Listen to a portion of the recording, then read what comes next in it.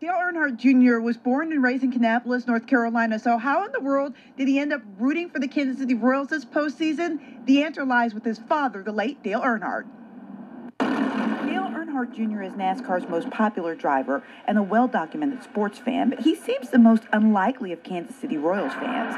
But he is, thanks to Royals manager Ned Yost. He's a genuine guy with a genuine appreciation and friendship with my father, and so I know that, it means a lot to me that he follows me still. Yost built his relationship with Dale Jr.'s father on a hunting trip in the 80s, and Yost even served as a member of Big E's pit crew.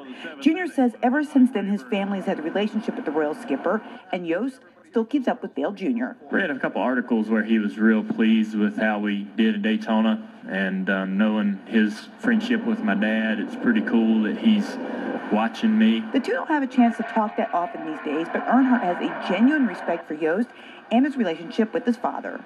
We don't really have a consistent contact with each other, but there's a mutual respect for sure.